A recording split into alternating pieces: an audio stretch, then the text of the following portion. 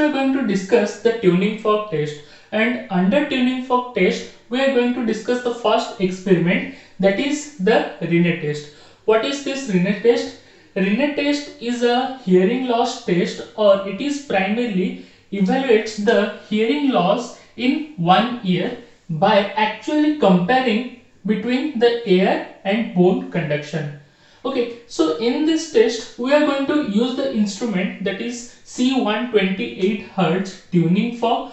Okay, by the use of the tuning fork we are going to compare the time taken for air and bone conduction, and by comparing we are going to conclude that what kind of hearing loss is associated with one ear.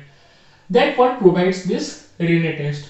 For this Rinne test we are going to have the procedure that first we are going to strike the fork. Okay, so if you are going to imagine, or if you are going to assume this as the tuning fork with its end tube, and we are going to hold it in this manner, and first we are going to strike the fork. When we are going to strike the fork, then the two wings of the fork is going to vibrate, and due to the vibration of the wings of the fork, then it will be generating the sound waves with a frequency of 128 Hz. And when the vibration will take place, then we are going to place the vibrating fork on the base of mastoid process. So this is the first procedure in which we are going to check the bone conduction by placing that vibrating tuning fork over the mastoid process. And then we are going to ask the patient to tell that till how much time the patient is going to hear the sound when the vibrating fork will be placed over the mastoid process. Here in the structure you can see that this is the external pinna, and behind the external pinna here this structure represents the mastoid process, and the mastoid process is attached with the temporal bone that consists the whole ear. So when we are going to place the tuning fork over this mastoid process, obviously the tuning fork will be vibrating, and due to the process of vibration the energy will be transmitted, and the vibrating energy will also be conducted through the bone starting from the mastoid process. So through this first procedure we are going to calculate the bone conduction. Due to the vibration inside the bone, it is going to vibrate the ear ossicles that are present in the middle ear cavity, and due to the vibration of the middle ear ossicles, they are going to produce or generate the axon potential by beating over this oval window, and further the sound is generated. So this is how the bone conduction helps us to perceive the sound. So we are going to check the time interval, that till how much the patient will be able to hear those sound if the vibrating tuning fork will be kept on the base of the mastoid process. So it is the first procedure. Then next, immediately we are going to move the tuning fork to auditory meatus.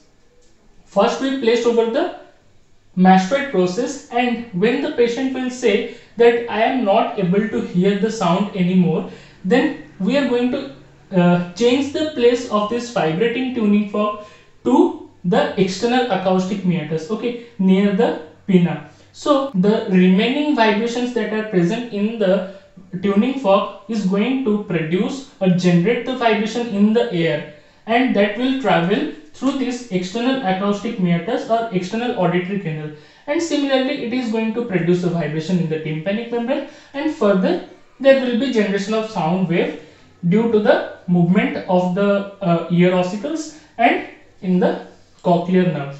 So this is the normal air conduction. Here it is said that after the process, when the patient will say that I am not able to hear the sound, we have to move immediately. We have to move immediately the remaining vibrating tuning fork to the auditory meatus, and through this we are going to check the air conduction, or till how much time the person is able to hear if the vibrating tuning fork is present exactly near the external acoustic meatus. Similarly, the patient will be asked to tell when the sound is no longer heard, as it was like in previous case, we are going to calculate the time and we are going to note the time interval. So mostly we know that according to normal physiology, the air conduction is much more longer or 2 times longer than bone conduction. What does that means? That if in first procedure the time for which or the time period the patient will be hearing the sound through this bone conduction will be around 21 to 22 seconds, and the time period for which the patient will be hearing the sound through the air conduction when the vibrating tuning fork will be placed exactly near the external acoustic meatus, it is 44 to 45 seconds. It means that these are the durations starting from 0 second from which this process has already started from striking the tuning fork, and in the first 21 to 22 second we are going to hear the sound through bone conduction, and in next 20 second or in next 20 second that will be calculated as next 44th second. Till that much time we are going to hear the sound if the vibrating tuning fork will be kept near the external acoustic meatus. So from this we can conclude that this air conduction is exactly twice as the bone conduction. So the result says that if air conduction is twice as long as bone conduction, it means 2:1 ratio. This is air is to bone conduction ratio. Okay, so if the air is to bone conduction ratio is twice, and that means the air conduction sound heard for a long period of time, and it means that the sound persists for a long period of time in air, then we are going to conclude it as the patient is having normal hearing. Okay, and that would be represented as positive sign in the audiogram passport. What is that audiogram passport? During different examination of ear, we are going to have a list in which we are going to write the name of experiment and we are going to write the result of experiment. Okay, whether it is positive, negative or positive reduced, like in this case of Rinne test. Okay, and there are some group of tests for that are conducted to examine different kinds of disability related with the ear. So this informative passport is known as audiogram passport. So in that we are going to write for normal hearing as positive. Next, if the bone conduction sound is heard longer than equally as long as air conduction, then what does that mean? If this bone conduction will persist for a long period of time and the time will be exactly equal or longer than the air conduction. For air conduction time was 44 seconds. If the bone conduction will exceed from that 44 second or it will be equal to 44 seconds, then we can say that the bone conduction are equal to the air conduction or greater than air conduction, and this means that there is some kind of problem in the middle ear. Why middle ear? Because there is a hypothesis that if the bone conduction will be greater, then it means the more vibrations are present in the bone and more vibration will be induced in the middle ear cavity. That leads to vibration, continuous vibration or long persisting vibration of ear ossicles in the middle ear cavity, and that produces the sound waves. Okay, so that is the hypothesis from which we are going to say that there is some kind of problem in the middle ear cavity. And as we know, if there will be some kind of problem in the middle ear cavity, then we are going to conclude that the patient will be having conductive hearing loss. Okay, this is the middle ear, and if problem, then CD. CD means conductive deafness, and this conductive hearing loss deafness is represented in negative sign in the audiogram passport. Next, if the air conduction sound is heard longer than bone conduction, it says that air conduction will be longer than bone conduction. That is actually the truth. Here we said that the air conduction is twice the bone conduction, but in this case what happened? The air conduction will be less than 2:1 ratio. Here the time for air conduction was 44 to 45 seconds, but in this pathology condition where the patient will be having sensory neural hearing loss or deafness, and that is related with the inner ear problem, it means that the air conduction will be around 35 to 39 seconds. And it also satisfies the sentence, the air conduction sound is heard longer than bone conduction. This 35 is greater than 22 seconds, but it is less than 2:1 ratio. This 35 is not equivalent in 2:1 ratio according to this bone conduction. So that what says the sensory neural hearing loss deafness, that it is positive, like air conduction is greater than bone conduction, but it is reduced.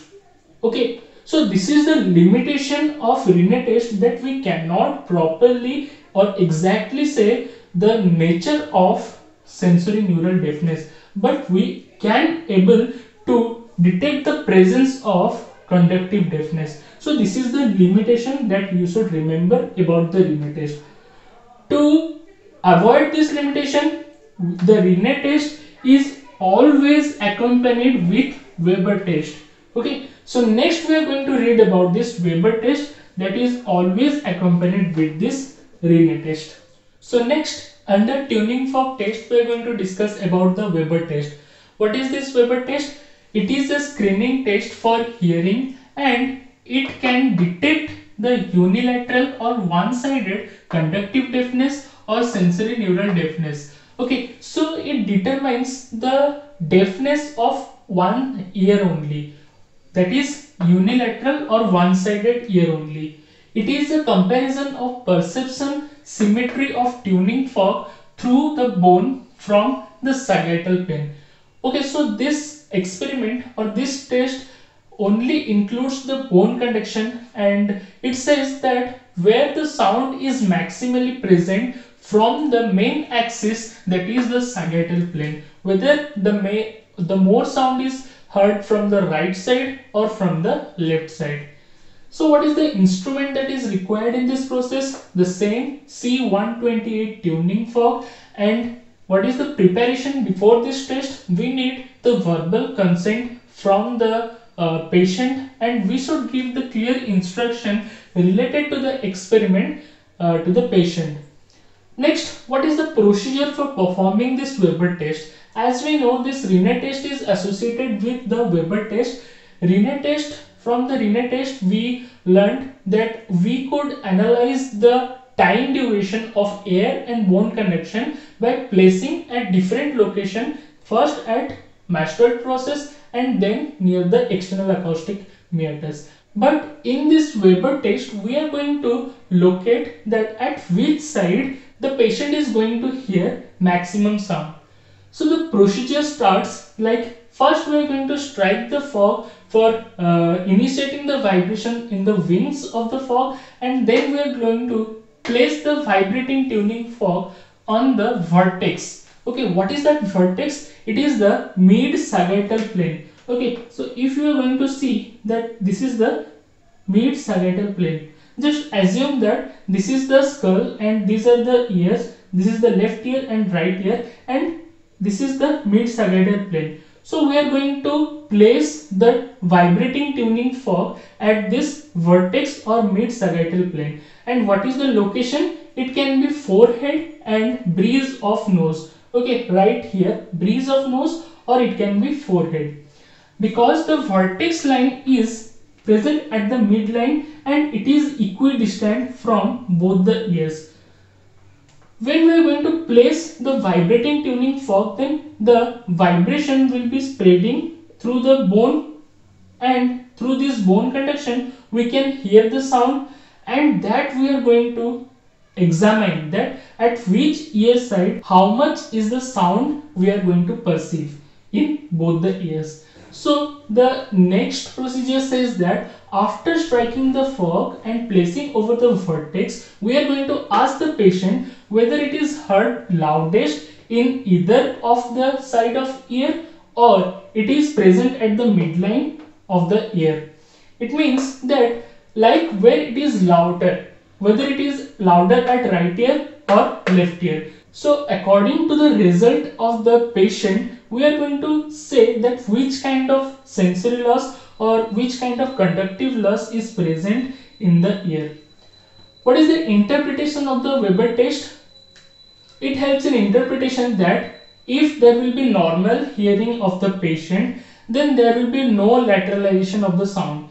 This process of transfer of wave through the bone conduction means lateralization. No lateralization means both the side at equally the sound wave is going to be produced and reached and perceived by both the ears. So this is equal. So no lateralization. The sound should be heard in the midline and equally on both sides. But in case of unilateral sensorineural deafness, what do you mean by sensorineural deafness? It is related with the inner ear. Okay, so if there will be any kind of defect in the inner ear, then we are going to see the sensorineural deafness. And as the Weber test helps to detect only unilateral side or unilateral ear affected side, so unilateral sensorineural deafness will show the lateralization into the healthy side. What do you mean by this? This is the second case. This was the normal case in which the patient was hearing sound equally in both the sides of ear. But in this case, there will be lateralization into the healthy side. First, the sensorineural deafness.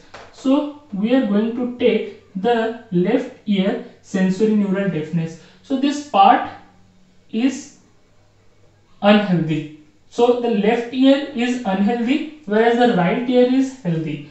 When we are going to place the vibrating tuning fork at the vertex, then the sound wave is going to be heard more at the right side.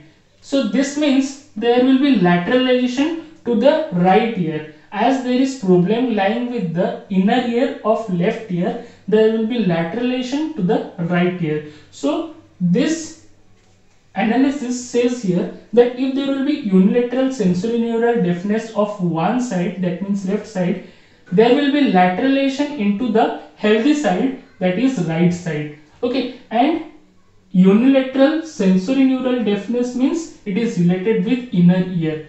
Okay, so inner ear deafness will be present in the patient. Similarly, if there will be unilateral conductive deafness, there will be lateralization into the affected side. Here it was in healthy side, but here it is in affected side. So the middle ear related deafness. In this case, what will happen if we are going to consider the conductive deafness means middle ear will be affected. Okay, so the middle ear is affected in this case. So what will happen when we are going to place the vibrating tuning fork? Then more sound will be heard at this affected ear side. So the lateralization here we can see it shifts to the left ear, or that is the left ear is affected ear. Okay, so these are the conclusions that you should remember about the Weber test in each cases, in normal hearing, unilateral sensorineural deafness and unilateral conductive deafness. Now, as I have said that the Weber test is accompanied with the Rinne test, then what were the result of Rinne test? For normal hearing it was positive, for conductive deafness it was negative, and for sensorineural deafness it was positive and reduced. Okay, and in Weber test, what is the result? For normal hearing there will be no lateralization. In conductive deafness means unilateral conductive deafness, there will be lateralization into the affected side. So the sound is going to shift to the affected side. More sound will be heard at the affected side. That was in case of number 3. But in sensorineural deafness, that is positive but reduced. That was similar like the air conduction, but we couldn't able to find out where the actual problem lies. So in case of sensorineural deafness, the Weber test interpretation says that the lateralization will be to the healthy side. Okay, here the lateralization will be to the healthy side. That means the healthy side ear is going to hear the more sound or more volume of sound if the vibrating tuning fork is going to be placed at the vertex. It means the lateralization into the healthy side relates with the sensory neural deafness. Okay, so these are the conclusions of both Rinne test and the Weber test. Next we are going to discuss the Schwabach test that comes under the third unit, tuning fork test.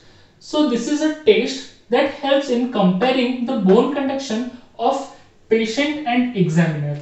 Okay, here the patient will be having some kind of deafness, or there will be some kind of sensory or conductive hearing loss, but the examiner here taken as a normal subject that do not have any kind of deficiency or do not have any kind of deafness. Okay, neither the conductive or the sensory neural deafness. So we are going to compare the bone conduction between the patient and examiner.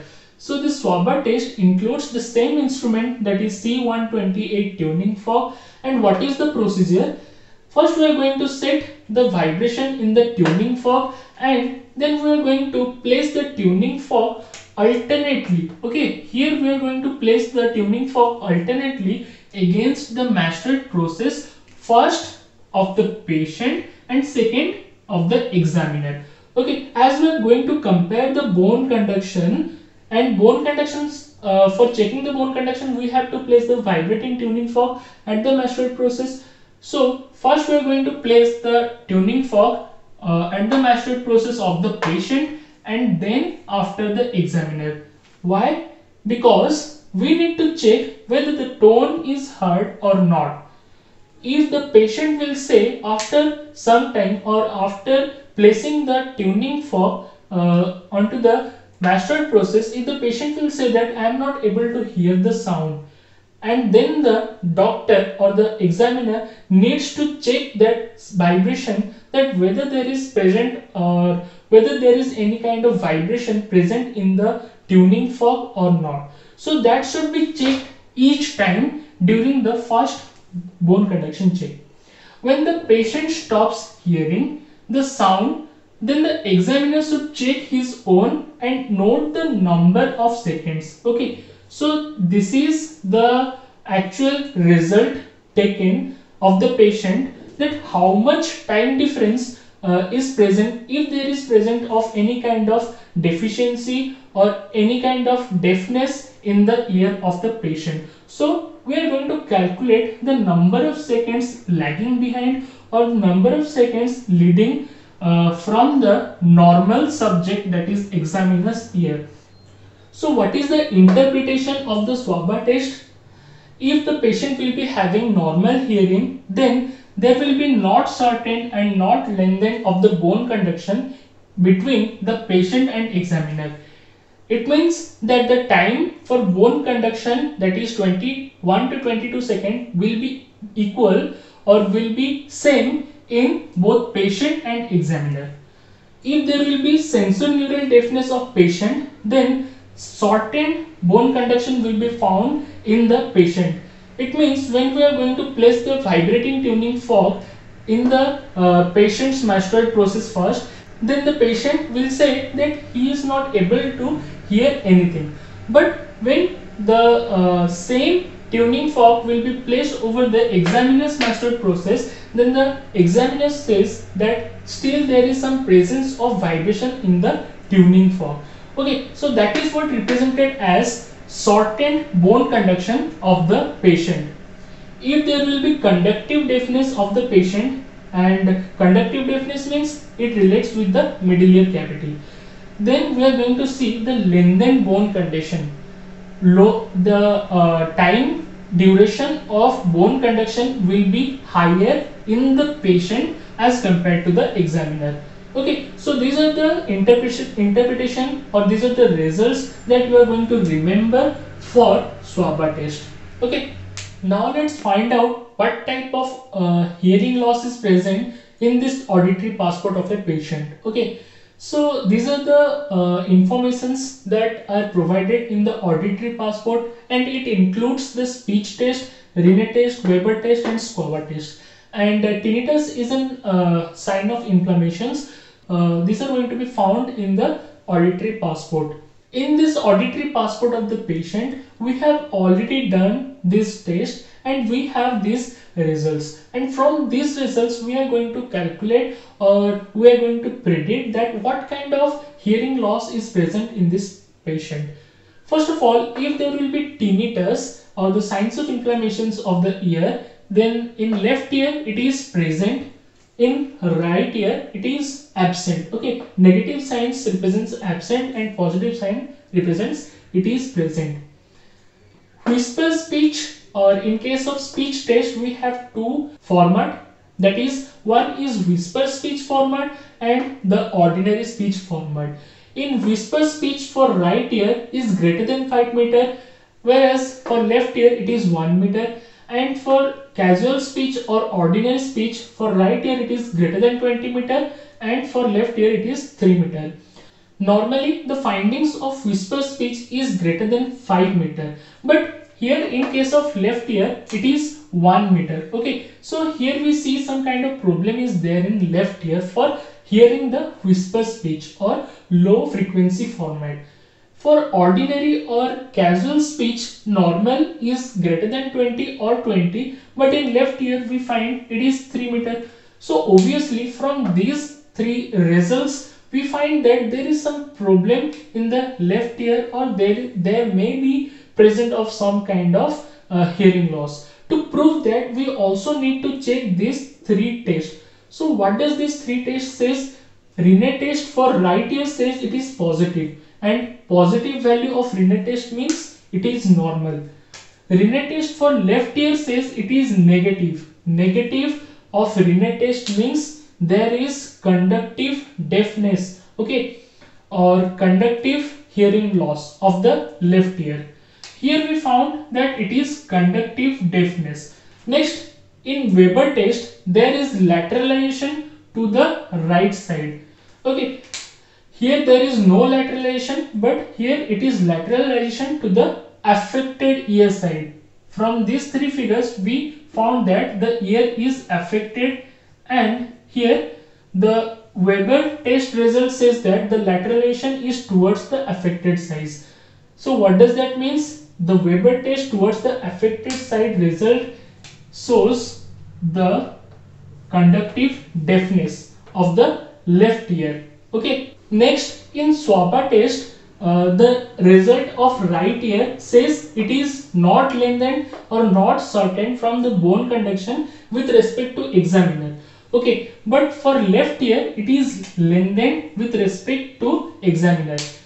It means the more sound persists or more bone conduction is found in the patient than the examiner. So these are the three results that depicts that the patient is having the conductive deafness or conductive hearing loss. Okay, so this is how we are going to see the auditory passport. We are going to analyze the results of the auditory passport.